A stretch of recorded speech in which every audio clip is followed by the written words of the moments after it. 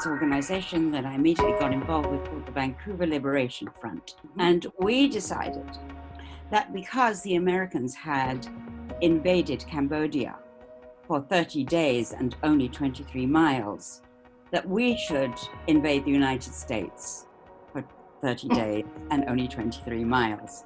And so this was my first really big political event, because what we did was we stormed over the border and took the town of Blaine. The Vancouver Liberation Front was getting very antsy about the role of the men were playing in this organization. The women that were involved decided to have daily consciousness-raising sessions on the English Bay beach. We all sat around on the beach and basically examined our roots and where we were coming from. Prior to that, I hadn't been a feminist at all.